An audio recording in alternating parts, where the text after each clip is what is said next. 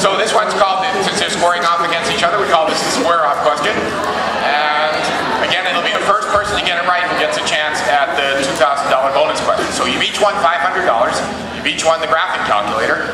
And the winner of this will get another $500 and then the chance at the $2,000 bonus question. So that's how it can be a total of $3,000. All right, once I start reading, or once it's up there, you're eligible to signal. It probably won't be that fast, but you can.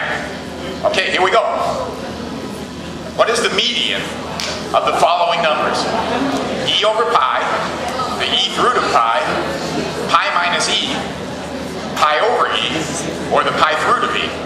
And then the 5 numbers are listed there. 3. Chrissy? A, e over pi? Incorrect. So now again,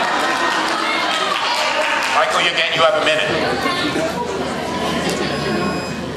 Yes, Michael? Is it D, pi over E? Yes. That's the only one.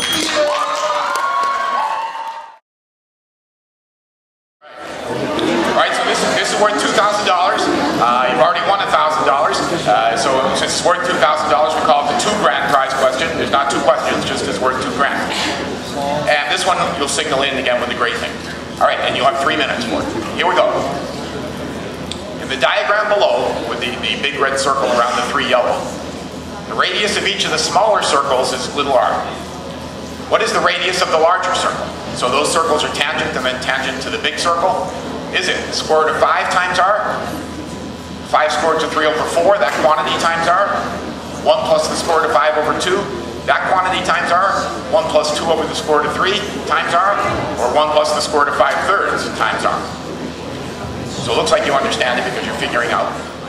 Alright, so which one did you pick?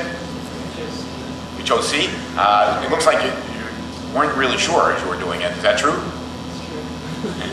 And what made you choose C? Just a guess? Alright.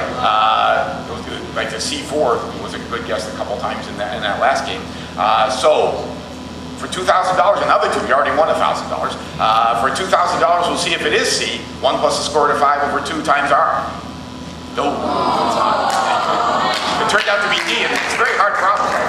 And you can draw a little triangle there that's tangent to one of the circles, and then so you get a right triangle because the radius has to be perpendicular to it. But it is hard.